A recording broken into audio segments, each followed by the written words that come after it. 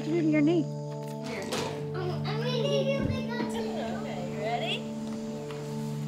All right. Okay, give me a big hug too. Come here. A lot of times mothers have not had the opportunity to actually be mothers because they have been in active addiction. What snack do you have to say? Treating the family as a family teaches mothers how to be mothers.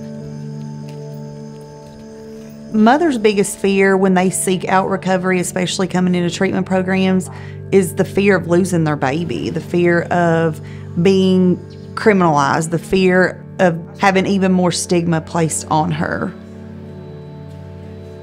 You see bellies one day and then the next day there's this bundle. They're children who are not in the NICU, who are healthy, who are born healthy. And then you look around and they're walking. They're happy and they're healthy, and it's because they have happy and healthy moms.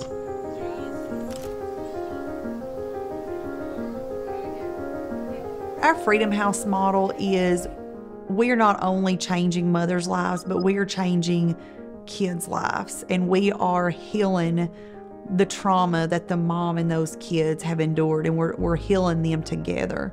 We help women recover their lives.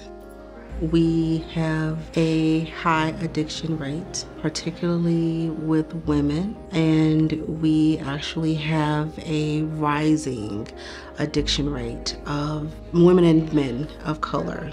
And there's just not enough facilities that allow mothers to bring their children with them into treatment. And mothers want to be with their children. Volunteers of America has been a standard of excellence for this program. In the state of Kentucky, the average days of NICU stay for a baby born with NAS, which is neonatal abstinence syndrome, is 18 days. A baby who is born while at Volunteers of America at our Freedom House, the average NICU stay is 3.5 days. So Humana has made it possible to go into other markets. They have provided funding to our national office, which will help build these infrastructures, as well as the expertise for that FFR model. This location is really needed because we have some of the highest rates of neonatal abstinence syndrome in Ohio, and we have very high overdose rates throughout Franklin County and the state of Ohio. Earlier today, we had a hard hat tour with our funding partner, Humana. They were gracious enough to give us a significant capital grant in order to purchase and renovate the building for this program. The significance of this is that we are now able to start renovating and get the program up and running in order to start serving people by the end of 2023. The strategy has been, how can we think about new states and new places that this model can be effective and we can bring new services to that state. It's not just about the need for increased beds so that we can get more women into these facilities, but really changing the overall way that we interact so that ultimately these programs become sustainable and aren't just waiting for the next grant or funding that may not be available. Volunteers of America Southeast Louisiana is very committed to providing the services. The Humana Foundation grant has been instrumental in the planning and program development. We'll be able to utilize that funding to provide training on evidence-based models and interventions.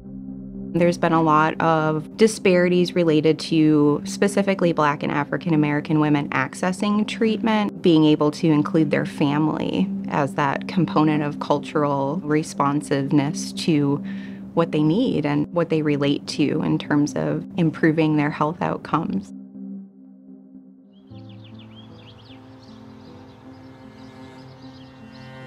Freedom House gave me all the tools I needed to be successful. First, they gave me support, then they gave me sobriety. They made sure that I not only kept the baby that I had, but that I reunified with the other kids that I had separated from. I really didn't know how to be a mom or what to do. I didn't even know how to take care of myself, so Freedom House just gave me the space. You don't ever have to know me as the drunk mom or high mom.